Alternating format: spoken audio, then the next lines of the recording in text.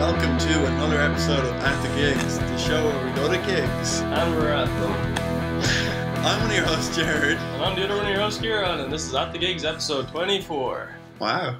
24 episodes. That's a lot of episodes. Yeah, after 23, before 25. Right in that middle Right ground. in the middle. It's almost a season of American television. Yeah, it is. Which goes on way too long, right? But this show doesn't. But American television, what's up with these marathon seasons? I know, just season after season. We like to give our audience liberal breaks by being like, maybe we'll be on next week, maybe we won't. There's only one way to find out. It's up to us. Yeah, up to us. What did we do last week, Jerry? This week? We were last feeling... week. What week is this? It is the same week as the gig was It is the same week, yes. Well, we were feeling kind of charitable this week, Kieran. We were very into supporting men's health this week. Big into it. Yeah, it was, well, as a lot of people know, this is the month of November. Mm-hmm. Also known as Movember. Indeed. Instead of this, the new incarnation, which is... No, not November. Yeah, it's like...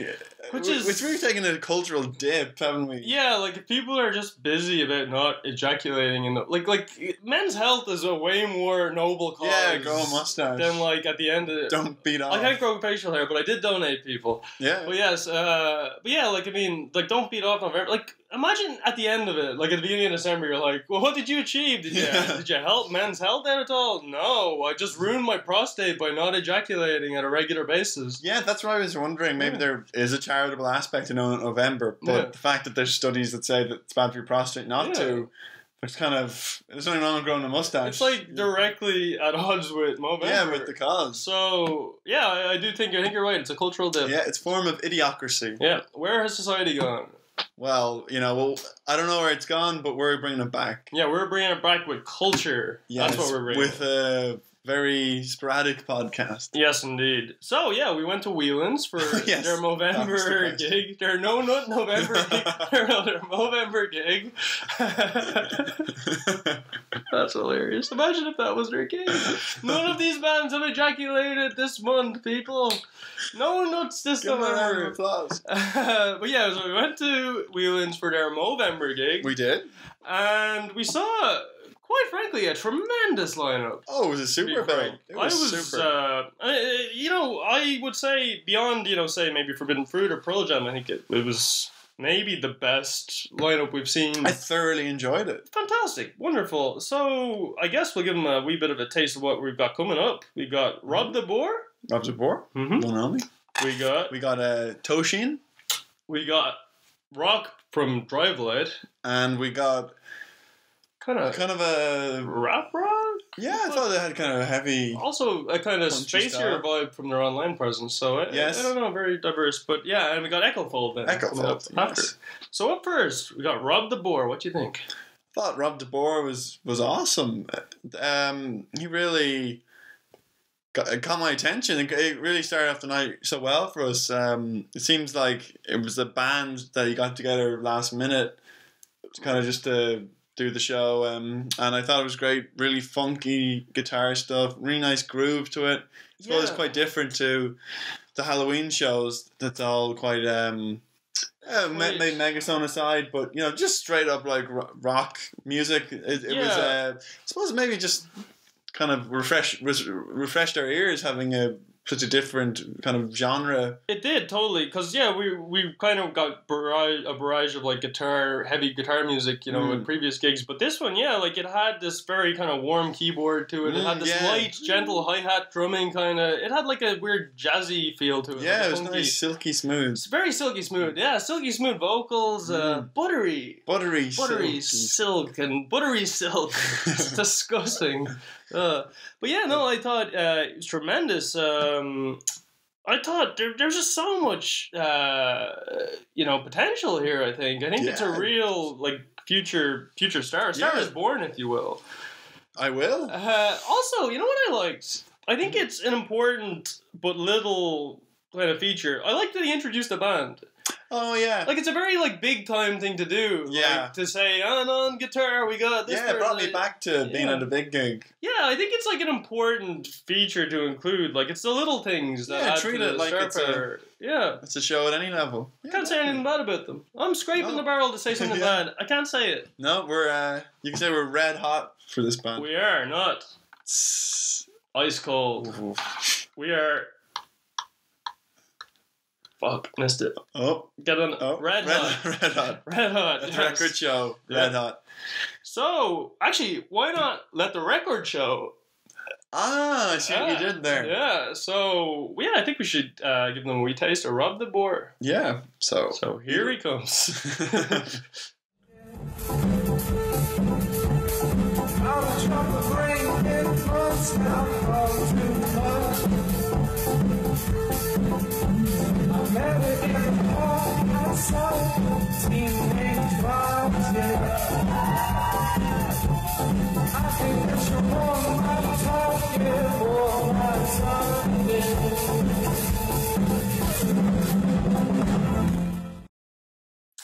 Next up, we have Toshin. We do have Toshin, bringing the kind of soul funk to the night. Oh, definitely. Yeah, it was proper soul. The vocals were astounding. Yeah, it was great. Powerful. It was really, it was just silky smooth. No. It was nice to keep going down the sort of the road that Rob de Boer started. That funky groove. Paved by Rob de Boer. Godfather of the genre. The Godfather of Soul, Rob de Boer. But I saw the sax coming out, and I was just so ready for more of this. Like I was, kind of on like a kick of not going to derivative guitar bands. Really, I just wanted something different, and they brought like this really interesting soul kind of sound. Yeah, it was funky. But it was like a James Brown band. Like there's just so many players. In it, and so many backing singers. Yeah, backing singers. That's like a cool feature that I like for these kind of things. Like they're all like powerful singers, but one's really powerful. I am the most powerful. I am the best. Let's make no bones about it. I am the singer here. But I kind of hark back to, I don't know, maybe Motown-y soul vibe from it. Yeah, it was cool. Yeah, definitely. Cool. It really registered with the audience. The audience was just dancing away. A cool cover of, I believe, Aretha Franklin, Change? I think it's called Change. Oh, yes, yeah. Well, you know what I mean anyway. But it was pretty kick-ass. And the audience were going fucking nuts. Yeah, wonderful atmosphere. Probably some of the greatest participation I've seen at any gig. It was just really nice to see so many people so happy in the name of men's health. Yeah. Yeah. They were joyous, just dancing, singing along. Everybody was happy. No, I really think on a lineup you need a danceable band, because I feel it just depends. It makes the night kind of feel smoother. It does, yeah. Than other fundraisers, think like oh Howley Night. It was all just on the same sort of basement rock vibe, which is great. But it's just really nice to be in a fun, dancey environment. And I think broadly we got to see just a lot of great musicians play a lot of things we wouldn't usually see. We wouldn't usually see a sax at these things. We wouldn't usually see a lot of keyboard. Actually, we wouldn't even see that. It was cool just to see a heck of a band. I was very pleasantly surprised with the lineup. Without further ado, we give people some Toshin. The motion of the Toshin? I've got some notions about giving them some Toshins. And they're good notions. Good notions, yeah. Yeshins even. Yeshins. Not nose. Nose. Oh yes. So here's Toshin. Listen to me now. If you want me to stay, better man up and stay, 'cause I won't be around when the moon goes full and you playing games. You never heard me like this. You never heard me say it like this, boy. Listen to me now. Listen to me now. Listen to me now.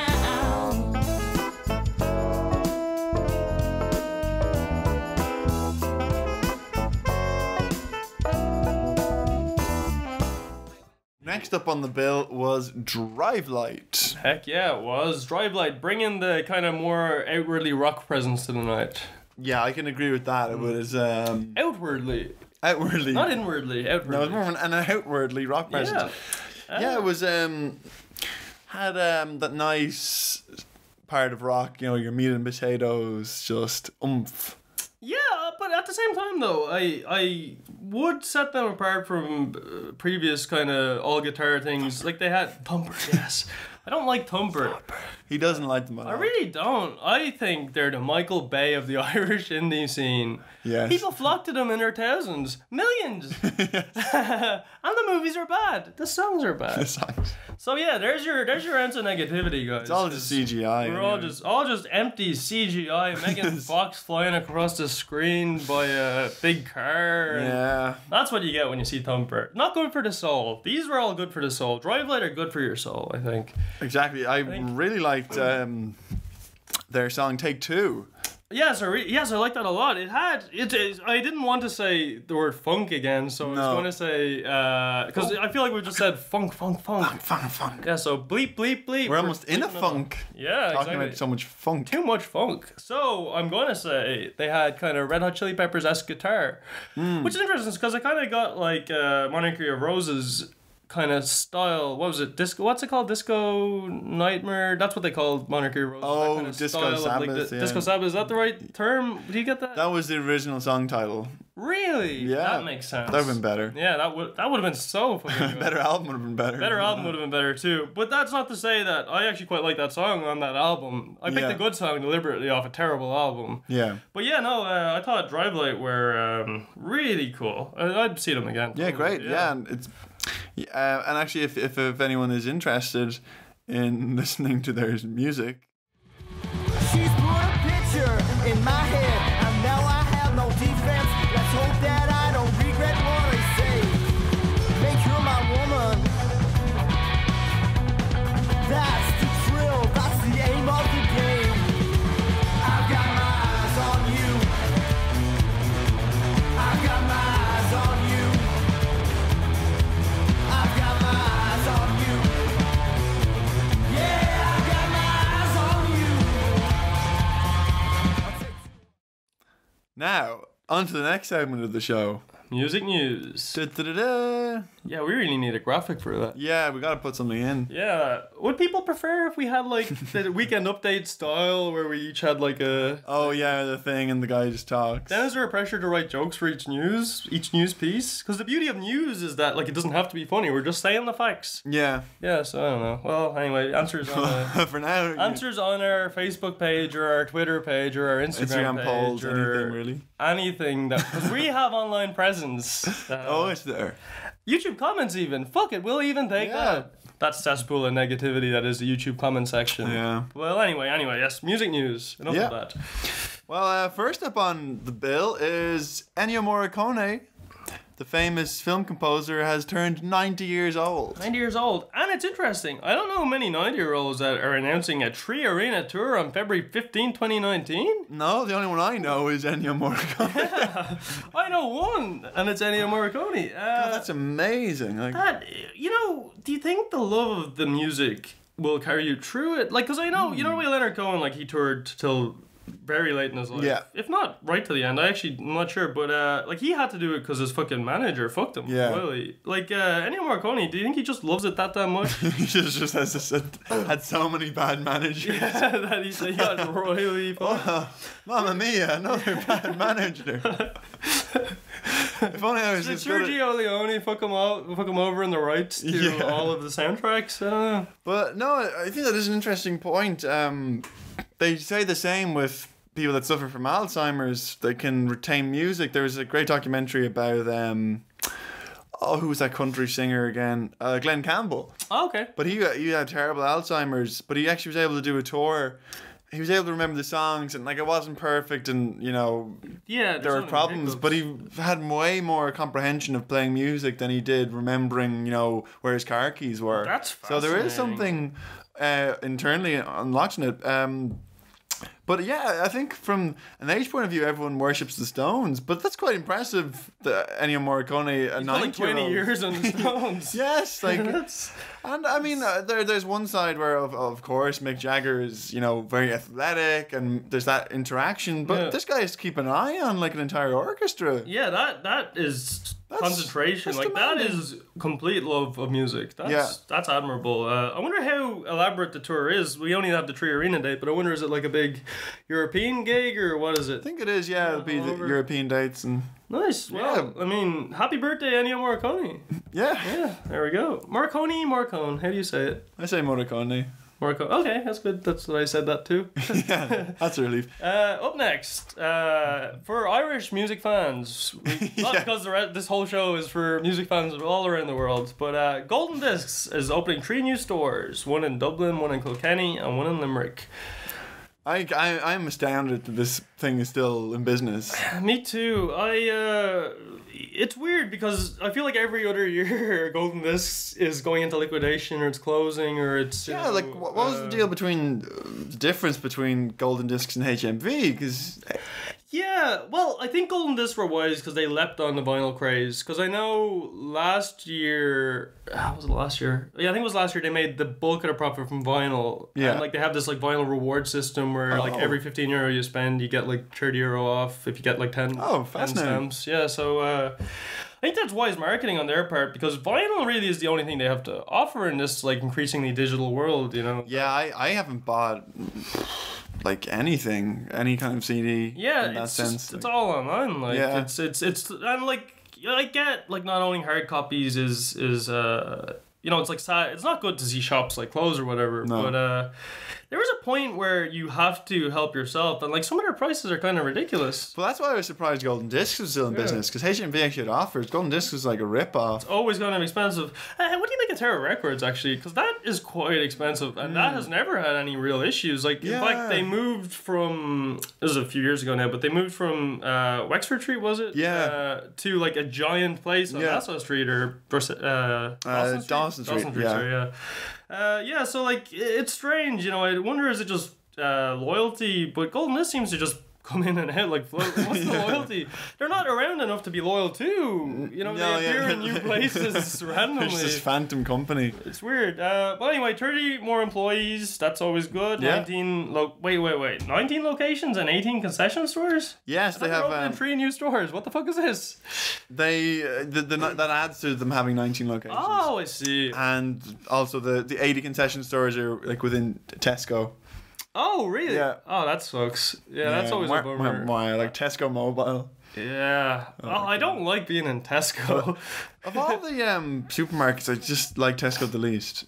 Yeah, like it just always felt so big and cold. And Yeah. just bright. And like Tesco Lager. Oh god. I just yeah. never even buy that stuff. I'd rather like the kind of, you know, like in Aldi and Lidl, like Beyond Galahad, but they have their own like brands that are at least they look pretty. Yeah, you know, they sort got of like vague, nice labels. yeah. They're kind of cool.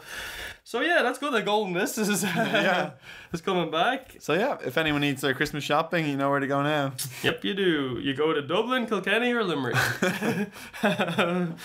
So, on to our trademark closing light piece of news. What Yeah, we got because next? it's a heavy world out there. You got to keep it light. Gotta keep smiles on faces. That's it. And this man has quite a smile. Quite a big smile. And this woman has quite a smile. Yeah. So yes, you couldn't get the news from that. That riddle. Recently, Dave Grohl has come out and saying who he would like to portray him if he was the subject of a biopic. and that is star of The Shining and Popeye, Shelley Duvall. Did you ever see Popeye, Robin Williams and Shelley No. Duvall? Yeah, I saw it years ago. I don't remember which. It was a poor Box reference. really. office smash. But yeah, so Dave Grohl would like Shelley Duvall to play him in a movie of his life. Yeah. Do you think he's going for a I'm Not There, Bob Dylan, art house, you know, when Kate Blanchett played him and stuff like that? That's an interesting. Or do you think he's just being goofy? I think he's just ripping on having a horse face. Yeah, I think that's Yeah. it. And then like the A horse face. couple of horse faces. But yeah, no, like I mean, there's a definite resemblance. I Yeah. think. He then went on to say, because presumably The Shining is the only movie he's seen, he would like Jack Nicholson to play Taylor Hawkins. And he'd like the kid from The Shining to play Nate Mendel. But no, the Jack Nicholson thing is real though. Yeah, God, it's such silly news. You just like pull it someone's ass. Yeah, It's so it's made just- up. Yeah, it's like at least the 50 Cent thing was last week was like just outwardly absurd. Yeah. This one's just kind of like, what are you talking about, Dave Grohl? But on that note, would you warrant seeing a biopic about the Foo Fighters or Dave Grohl? No, really. But to be honest with you, I have very little interest in biopics to begin with. I No. just feel like there's a certain brand that are just so geared towards give the main actor an Oscar, and it just Yeah. feels kind of, a little empty. Okay. But I would actually see a stunt casting of Shelley Duvall as Dave Grohl. I would totally go to see that. But yeah, I don't know. I mean, I'm no interest in Bohemian Rhapsody. I have no interest in Everlong, whatever they call their biopic. What would they call it? What song would they call it? Oh God. Best of You. All my life. No one. Oh my God! This that's is all literally my what they fucking would life. call it. Yeah. Like no one them that fucking call it Arlandria or some shit. Yeah, probably something stupid. Something ridiculous. What was Foo Fighters tribute act we saw was called Arlandria. Yeah. That was weird. That was very bizarre. Peculiar name to call But it. if people did want to see more Foo Fighters content, the documentary Back and Forth is actually very good. It is very good. And like Dave Grohl's proved himself to be quite an apt documentary director. Yeah. Sound City's good. Sonic Highway, if the album wasn't garbage, the documentary would have some value. Quite an undertaking. Yeah. But yeah, I think generally, like biopics are stupid because often the band already has a good documentary about the band. Yeah, So, yeah. It's unwarranted. Didn't our film studies teacher long ago say, if it can be a documentary, why make it a drama? Oh yeah. Yeah. Which, back then, that I thought guy. was bullshit. Yeah. And now I still kind of think it's bullshit, but it's a quote that supports our It's point. quotable. Well, we're running right out of time. Our sponsors have only paid for this amount of This small window. this tight broadcast. Yeah. So I'm gonna have to say that's all from me. I'm going to have to say that's all for me. But we'll be back next time with another episode Yeah. about the gigs. Episode 25, probably. Yes, it will be. So, I've been Kieran, And I've been Jared. and this was At the Gigs, episode 24. Goodbye. So long.